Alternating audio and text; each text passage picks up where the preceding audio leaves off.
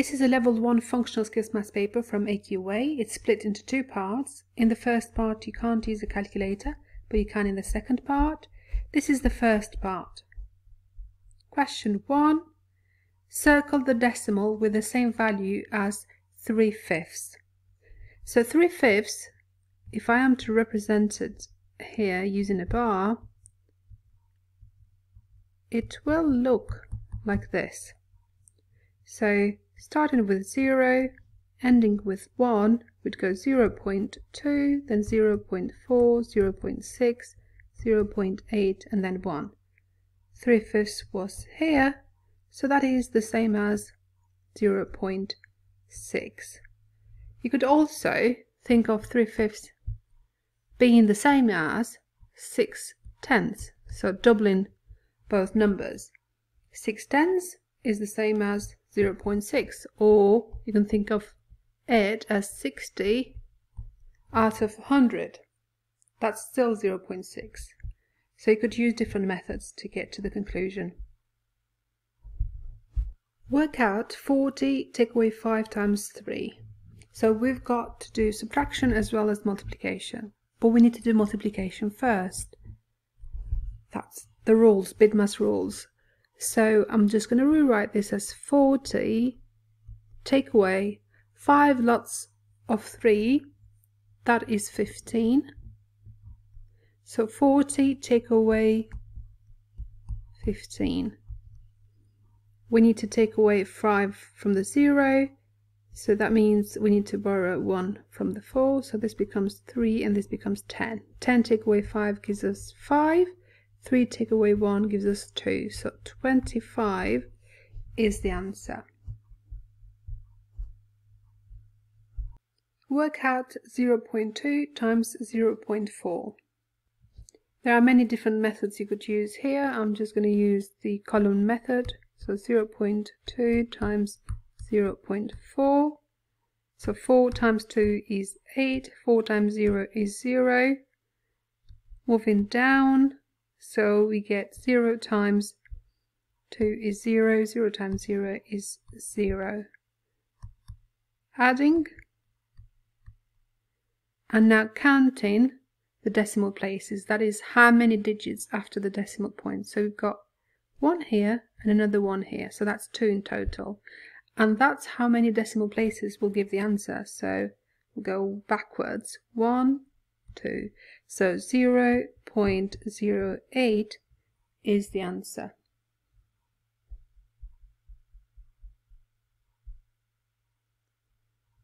Here are some values. Complete the grouped frequency table. So value from 1 to 5, then tally frequency. Let's look at how many values we have ranging from 1 to 5. So we've got 1 here, 2, 3, 4, 5. So we'll write that here and we'll show the tallies. 1, 2, 3, 4, 5. 6 to 10. We've got 1, 2, 3, 4, 5, 6. So it's 6 of them. 1, 2, 3, 4, 5, 6. 11 to 15. Got 1, 2, 3 of them. 1, 2, 3. 16 to 20. We've got 1, 2. Let's check. So we've got 5 and 6, that's 11. 14, 16 in total. Do we have 16 in total here? So 1, 2, 3, 4, 5, 6, 7, 8 times 2, that is 16. So we must have done this correctly.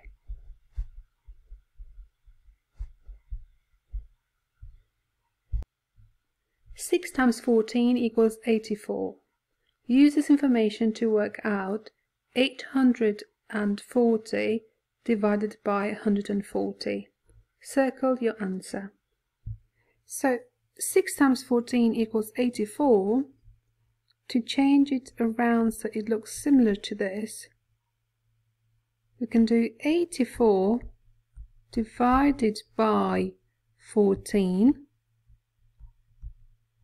equals 6. So 84 divided by 14, we could write it like this as well, can't we? So now we've got, on the other hand, 840 divided by 140. What is the difference between these two? We've got zeros being added to both. So that means that this is times 10 and this is times 10. And we know that to keep a fraction the same, we multiply or divide both numbers by the same number.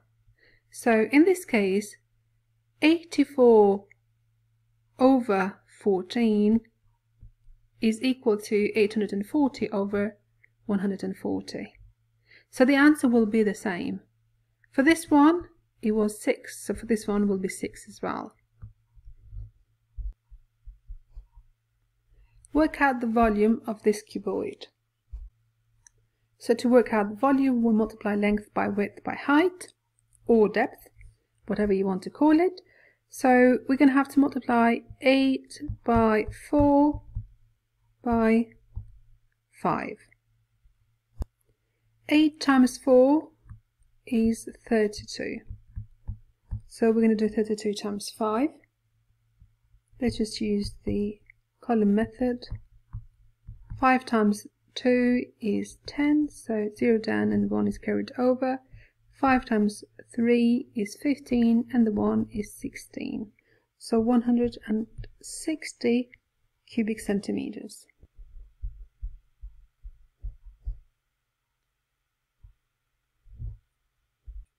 Personal budgeting. Sasha has a budget of £1,700. She spends £1,200 of this on household bills. Of the rest, she spends 1/4 on leisure, 3/5 on clothes. How much of the £1,700 does she have left? So to work out the rest, we're going to first do 1,700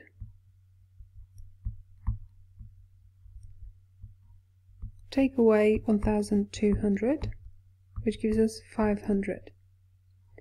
So of this amount, we've got 1/4 spent on leisure, so we're going to do 500 divided by 4.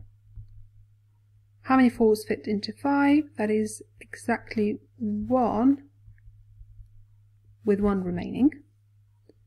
How many 4s into 10? That is 2, because 2 times 4 is 8, and then we have 2 remaining. How many 4s into 20? That is exactly 5, nothing remaining. So £125 that's spent on leisure. And then we've got 3/5 being spent on clothes. That is 3/5 of the 500. So what we're going to do is divide 500 by 5 and then multiply it by 3. So 500 divided by 5, we know that is 100. Times 3, that gives us 300. So we've got 1/4 being equal to 125 and 3/5 being equal to 300.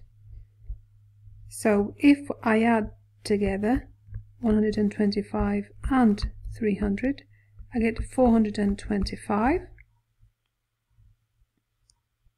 And if I take 425 from the £500 that she had left, I can work out what she has left at the end. So we've got to take away 5 from the 0, which means we need to borrow 1, but then there is 0 here, nothing, so we've got to borrow 1 from the 5, so this becomes a 4, this becomes a 10.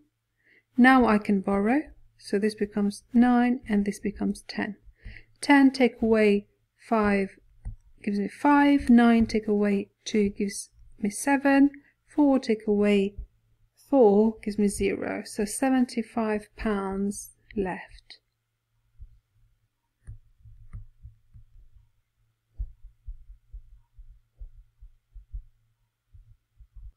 Ahmed wants to buy a laptop. He can either pay the cash price of £689.95 or pay £73.50 per month for 10 months. How much more does the laptop cost if he pays for it monthly? So we've got this as the total price if he pays all of it in one go. And then we have this for 10 months. So we're looking to multiply 73.50 by 10. So by multiplying by 10, we're making this number 10 times greater. And to do that, when it comes to decimal numbers, we just move the decimal point one place to the right. There is one 0, so we're going to move it one place to the right. So this becomes 735.00 if you like, but you could leave the zeros out. Now the question is, how much more does the laptop cost if he pays for it monthly? So this is if he pays for it monthly, and we're going to compare it to this. So what I'm going to do is 735.00 take away 689.95.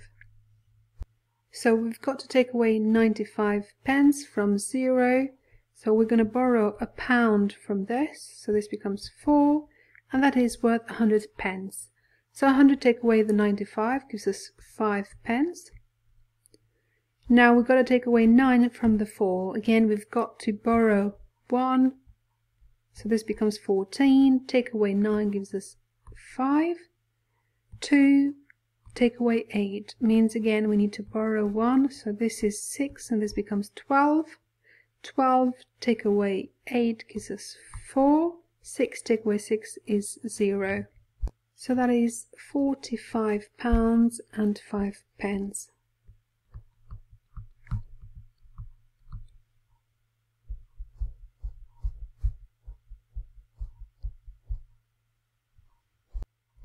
Jake draws a pie chart to show how he'll spend his income.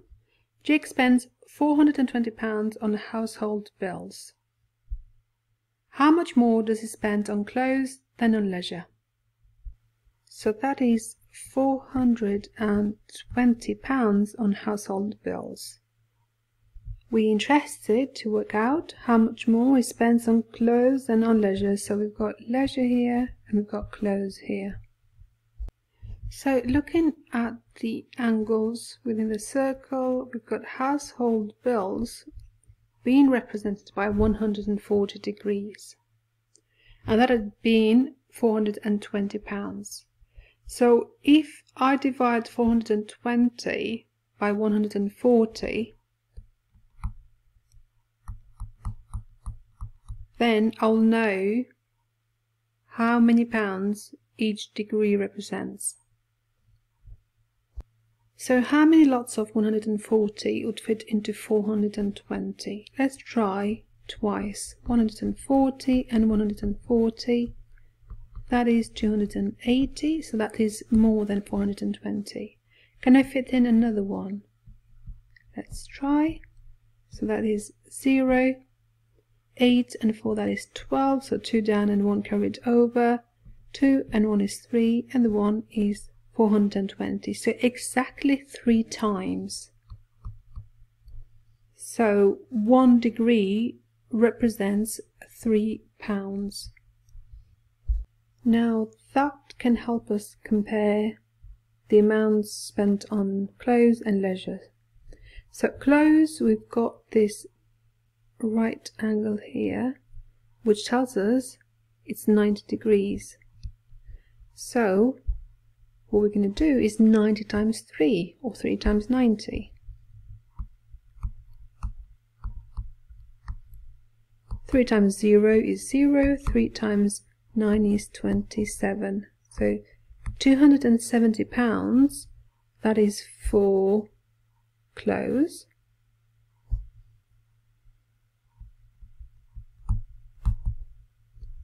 Now, leisure, we've got 70 degrees. So we're going to do 70 times 3. 3 times 0, 0, 3 times 7, 21. So 270, take away 210, that gives us a difference of £60.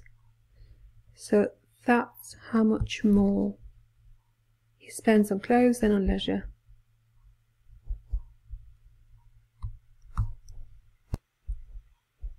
And this is the end of the paper.